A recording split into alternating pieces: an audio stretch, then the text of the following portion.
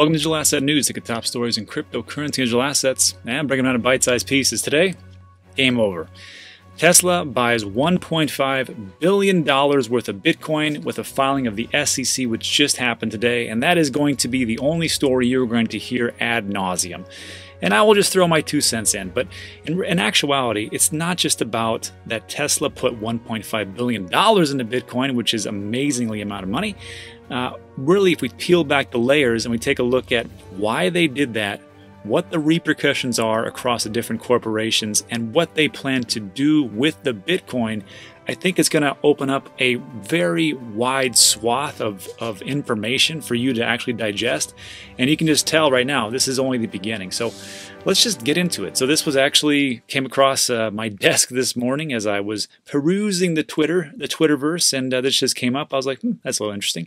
So this really just sums it all up. And I do like CNBC television here because, you know, just for the business part of it, they've really got some pretty good information. And the questions that are brought up, it makes sense to me now why Elon was tweeting so much about Dogecoin. It totally makes sense. So let's just take a listen. Let me rewind this real quick first, and we'll break in, and here we go. A new filing says that they've updated their investment policy to provide them with more flexibility to, are you ready for this, be able to buy Bitcoin. So just real quick, I want you to notice one thing. This was February 8th. How long ago was this? I came across this just about an hour ago. This was this morning. So the price was $39,300. Let's just take a look at what this little piece of news did. And like I've always said, I truly believe that news moves the market. So what do we got today? 43,428. Daily sentiment, and this is trade the chain, sentiment analysis, all that good stuff, right? So they're up 12%, Ethereum's up 6%, 3% for Cardano, which was already up massively because they are moving into, and it looks like they have signed some documents or signed some agreements with the African government. I will get into that later in another video. 1.5, geez, 34% for Doge, yeah, whatever. And let's just look at it. Everything's up, just on news, just on this little piece of news. And no one could have, I mean, you could have predicted a little bit, but not on the exact day this was happening. I always knew Tesla was going to move into this realm. Elon's not a dumb guy, but here we are. And yeah, that's what we have. Let's just take a look here at the projected range. I always like to take a look at this. This is a weird day. So when I take a look at the projected range of what the prices are going to do, like on these really weird ones, like Thor and Cell and Zem, I mean, sure. It's just a really wacky day to do this, but yeah, that's what it is. Let's just go back. But that is an amazing run in a very short amount of time. In an hour, you're going at 4,000 or, you know, yeah, about $4,000. So again, it's not just that they're actually buying this, it's what they're doing behind the scenes. Let's take a listen. An aggregate $1.5 billion in Bitcoin, the company says, under this policy, and may acquire and hold digital assets from time to time or longer term.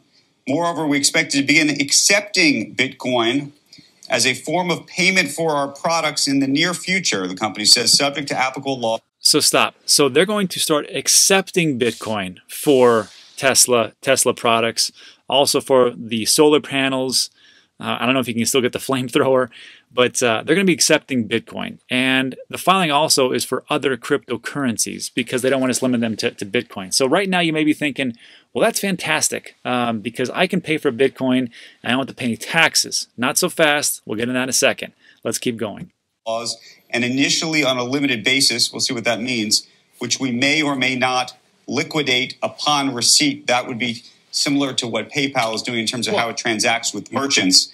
This could be another, I mean, we're watching Bitcoin move up on the back, I imagine, of this news. I don't know how quickly it's getting into the public realm right now. I would just throw an extra point then to the discussion we were just having, which is, and we don't know this, but there's an added irresponsibility to push up a stock if you're also benefiting from it. I don't know if Dogecoin was one that Tesla bought, but there's definitely a correlation effect with the Bitcoins of this world. And I'd have to go back through all of his tweets, but maybe Musk has also tweeted to push up the price of Bitcoin in the last couple of months. But well, he was just a few weeks ago. In fact, he had Bitcoin. He had added the symbol to his profile on Twitter and was doing a lot of things around Bitcoin that seemed to kind of push up Bitcoin at one point. that was just in the last couple of weeks. It was last week when he took the Bitcoin symbol out of his profile and then started pushing Dogecoin instead. I think the question I would also ask here is how his investors feel about this. Bitcoin. Okay, sure. So that's genius. It's genius what he did. So what she's talking about here is that if you go to Elon Musk, in his profile, it just says hashtag Bitcoin. And the interesting thing was that he's been tweeting so much about Dogecoin here, Dogecoin there. People have spoken, blah, blah, blah.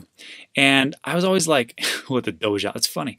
So I was like, why is he so into Doge? Because the SEC has already had a problem with Elon. They've already done some kind of penalties for his tweets that he has done to whatever he did beforehand. It was about pushing up price and whatever. So if he comes in here and goes, hey, I'm just going to tweet about Doge, not a big deal. Tweets about Doge, and then he didn't buy any Doge because he didn't say he bought any Doge. So if the SEC comes and goes, hey, you were tweeting about cryptocurrency. He's like, yeah, I was tweeting about Doge. And I didn't buy any of that. And yeah, we just filed, to buy 1.5 billion. But just because I tweet about something doesn't have this effect. Because look, over here on Doge, I didn't buy it. I just tweeted about it, went up. That's not my thing. I didn't buy it. But also over here on Bitcoin, yes, I didn't tweet about that. I mean, I put it in my profile, but we did buy it. So if you're going to, subject me to some kind of fine, you have to really make that determination between the cause and effect. So that's up to the SEC. I think it's genius what he did. He tweeted about Doge, and really what he was doing in the background was going, hey, you know what? Bitcoin, here we go. And for this last piece, I want you to understand just how far ahead you are right now with Bitcoin, cryptocurrency, digital assets, because you're just going to realize how people just don't get it yet. And that's okay. They'll come around. But I mean, these guys are financial professionals, and they're going to ask some pretty goofy questions. So just take a listen. It can drop thousands of dollars in a day. Ron Barron has been a longtime investor in Tesla, and I'd wonder what he thinks about this too. Is he okay with them having $1.5 billion? Why do it? I mean, he could not possibly have had a better 12 months, Elon Musk. He could not possibly have dreamt to be in the position he's in today, where his company does not have any chance of going bankrupt, any chance of running out of cash. It's worth, gosh, I forget the number, 800 billion. He's worth 200 billion. Why on earth do this? Why take the risk? Okay, so to answer this guy's question, this is why. This is why they did it. It's because the purchasing power of the dollar has gone down for over 100 years. On top of that, we've had nothing but quantitative easing. They're going to print another $2 trillion. It's going to flood into the market, and it's going to devalue the dollar. So why would you keep your assets or all your value into a paper currency that is being devalued? That doesn't make any sense. So again, when you start to look around, just go, people are always questioning you, like, why are you into this? Well, it's because of some of these reasons, because I want to actually hold things that actually appreciate value, an asset, a digital asset. And then stuff like this, I mean, you can just take a real quick peek. When your grandparents told you, hey, I used to be able to buy a loaf of bread for a nickel, they were right, because that's how much it was worth.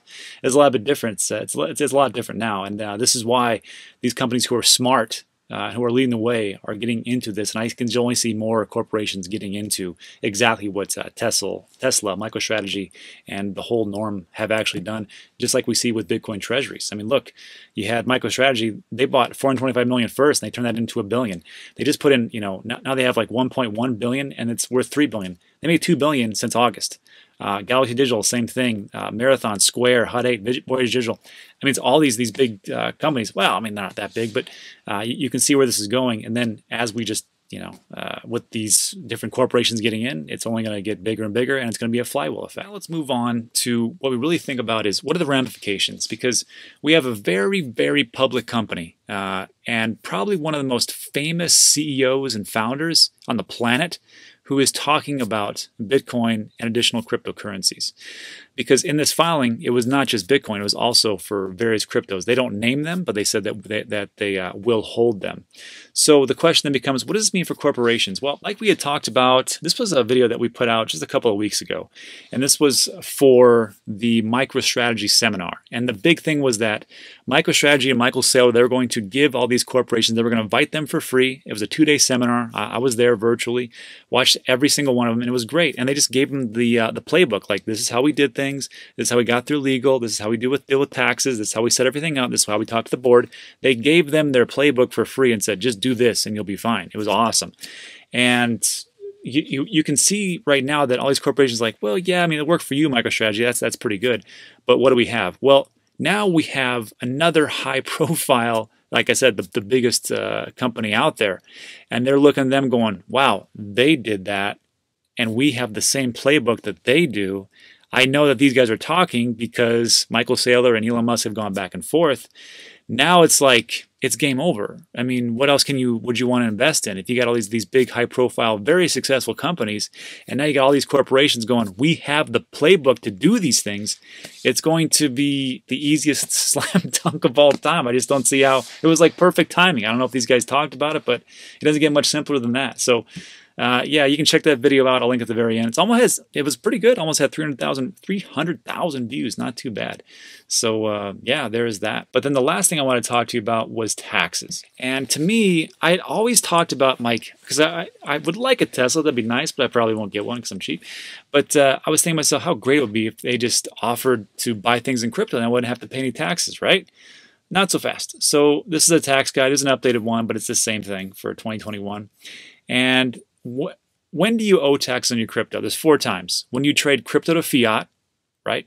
When you cash out, you sell your Bitcoin, you get cash.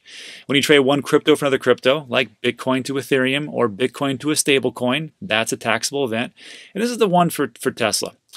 Spending crypto to purchase goods or services. Since a Tesla car, a Tesla truck, Model S, Model X, whatever, is a good, that means you will be taxed on it. So sorry. And then earning crypto as income, and this will probably get the whole profile as far as staking and things like that. So these are the 4 times. So don't get too excited. You're still going to have to pay taxes if you want to buy goods or services and all those different things. Which leads me to my last point. If you haven't already done so, tax time is April, and that's right around the corner. Friends of the show, CryptoTrader.tax, who I want to say thankfully has sponsored this video. They are giving away a free tax report, unlimited, which is worth $300 value. I'm going to link this in the description below. Actually, it looks just like this right here, where it says Crypto Taxes. Win a free tax report. Just click on that right there. Just putting your first name and email, and you're entered to win.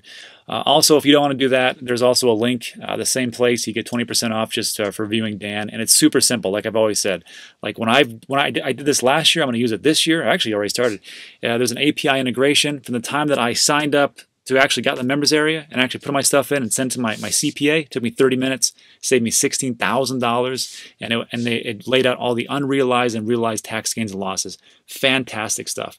Also, it's not just for the US. If you are, globally, it can do all these things as far as like pulling an API for all the exchanges, the good ones, even the crappy ones, and pull it in and actually get a report to your certified professional account, whoever deals with your taxes and whatever. Very easy to do. All right, and that's it. So, big news. It doesn't get bigger than this. Just all you got to do is sit back and not sell anything.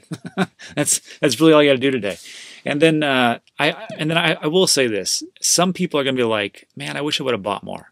I wish I would have bought more. But don't feel like that, because you got to just remember that you bought what you could when you could. So just be happy with what you got right now. This is as much as I could do. I'm sure this is as much as you could do. So just enjoy the day. Look, you've fought a long time. You've dealt with people calling you, not the smartest because you got into cryptocurrency. It was going to go to zero and all that stuff. And today's a great day for you. So enjoy the W.